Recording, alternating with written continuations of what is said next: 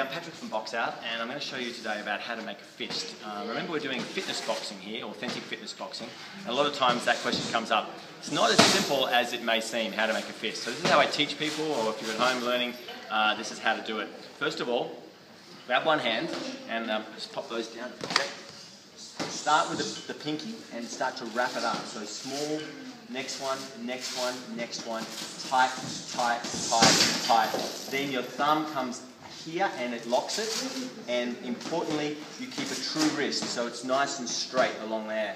Really important, so it's solid. And when you punch, you hit with the 1, 2, 3, first 3 knuckles of the fist. So a couple of errors that people make. Number 1 is they put the thumb inside. Don't do that. Number 2 is that they have a ski jump with their wrist. That's no good. Or they have a limp wrist down there. We want it to be true, rock solid and straight. Important, you've got the thumb locked in here and you're ready to rumble. Now if you have hand wraps on, it's the same sort of thing. Make sure when you're punching though, it's nice tight fist inside the wraps or inside the glove. So even if you've got a glove on, tell your students, or if you're training yourself, make sure you have a solid fist inside. That's the main thing to remember. Wrap it up, 1, 2, 3, 4, thumb underneath. Here's a hand wrap. I'll just grab this the wrap here, there.